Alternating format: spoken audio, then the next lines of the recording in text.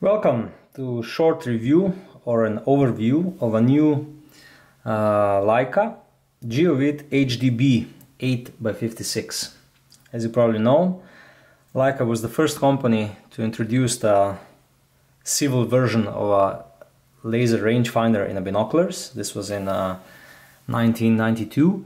Afterwards they were also again first which introduced laser rangefinder in a monocular. And in the recent years they made quite a few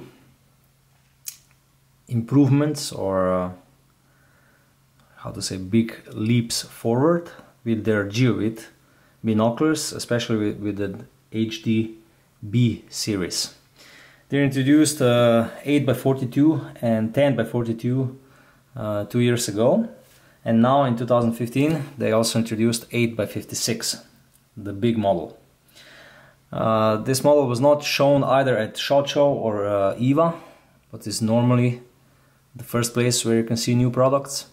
It was just, it appeared one day on the online page of Leica, and there was not much of a hype when it came out, even though I think this is a benchmark in laser rangefinder binoculars at the moment. It has a 56mm objective lens. That means that it's much better in low light. What is also interesting is that at Leica they even improved the light transmission rate of this model compared to the first 8x42 HDB models. When I was in Leica for the first time on dealer training for the HDB binoculars, they said that they will improve light transmission rate from year to year, so that these binoculars will get constant improvement, and this is definitely the sign of this, since this model has a 90% light transmission rate, a little bit better than the previous one. It also has the poro prism design. It's Perger poro. It's an unusual new type of poro prism, and currently these are the only binoculars using this prism design. What is also funny is that this model is not much bigger than the normal 42mm binoculars. I was quite amazed when I saw these binoculars for the first time and compared them. I have seen that 8x56 is it is a little bit bigger, but not as much as I was afraid it will be. So this was definitely something what is worth praising at Leica. They made 8x56 which is not too big. The range in which the laser rangefinder is working is still the same. It's 1825 meters, longest range in civil laser rangefinders. Really astonishing achievement. What is even more astonishing is that every measurement takes only 0.3 seconds. This is really fast. When you compare to other laser rangefinders on the market, you see it's really quick. It's really hard when you're comparing these devices not to notice how much faster the Leica is.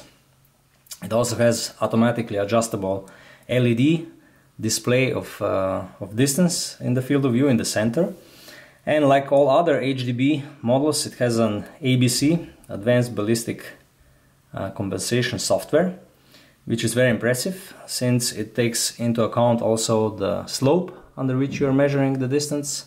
It also takes into account air pressure and temperature, so it gives you the perfect ballistic correction so that your bullet impact is not too high or too low on a target. There are 12 different ballistic curves which are already predefined in these devices, but HDB currently is the only one which also offers the 13 ballistic curve. This is yours. You can input all the ballistic data on this small card. You insert it in this compartment where the battery is, and then these binoculars will take into account your real ballistic curve. I currently think there is no other civil device which will offer this level of accuracy. When you're using your personal ballistic curve, you can always choose so that the HDB gives you the number of clicks you need to dial on a distance which you are measuring at, or the holdover you need to take into account, or you can also program it that it gives you equivalent horizontal range. They also produce model without the ABC software, which is the same in optics. It's called Type 500 and it's HDR. What is also understandable with this device is that the housing is made out of magnesium alloy. It is filled with nitrogen, so there is no internal fogging at low temperature. The Aquadura coatings are on outer surfaces of the lenses, so the lenses are protected against dust and water and so on, also a little bit against scratches. What is the most important is that when water comes to the lens surface, this Aquadura coatings makes water form bigger droplets. So that means that you can still look through the binoculars. They are not completely useless when you get the outer fog due to when you're breathing on the binoculars in the cold weather or similar conditions.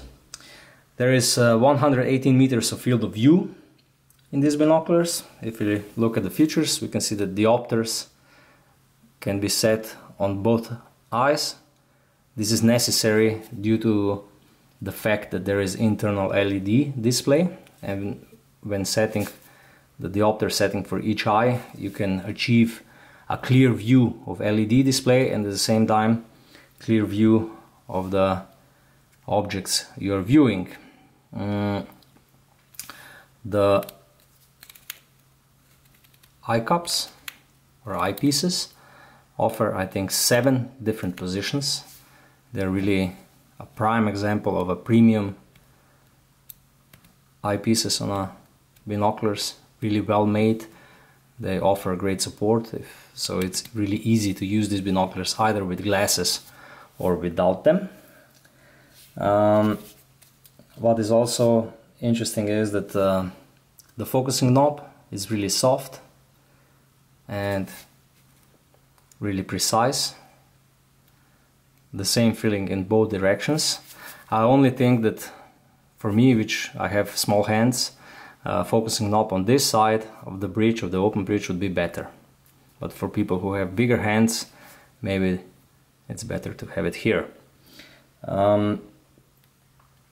The focusing mechanism is made out of really special materials, also titanium and similar, so it's self-lubricating and it works the same way in all temperature conditions you can imagine.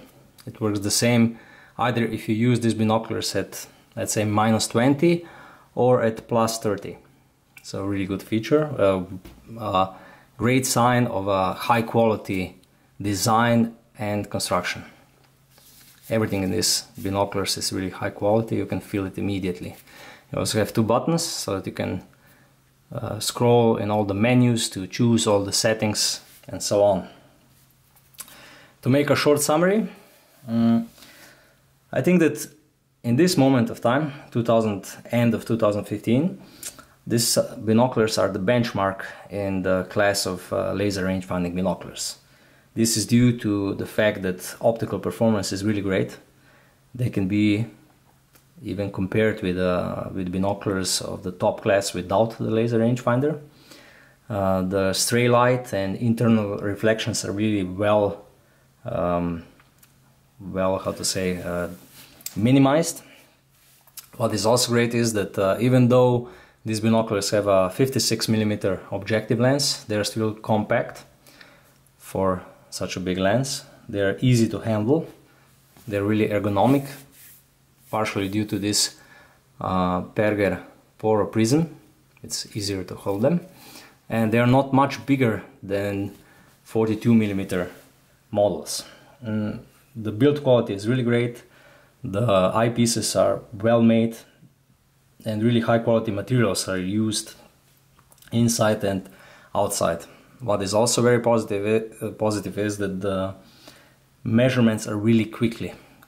They're extremely quick, only 0.3 seconds, and you really notice immediately. Where is the room for improvement? Probably in size. Even though they're compact for the 56mm objective lens, here and there they could be a little bit lighter, probably, and a little bit smaller. I also think that maybe for people with smaller hands, the position of the focusing mechanism, it's not the best. But other from that, everything else is really almost perfect. Thank you for watching. If you need any additional information, please click the link below and visit our webpage, or send us an email, or use comments. You can also suggest any kind of reviews or place questions in the comments below of this video. Thank you.